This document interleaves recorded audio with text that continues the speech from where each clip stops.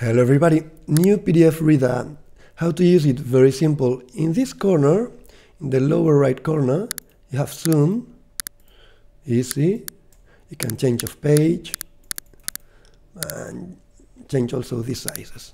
On the other side, in this part, you have, for example, to highlight text or to introduce text or to mark. For example, to the explanations, this area, you can change here the colors, the size. And if you want more, you can go to All Tools. Here you have many other things, including the digital signature in user certificate. Okay, see you next time.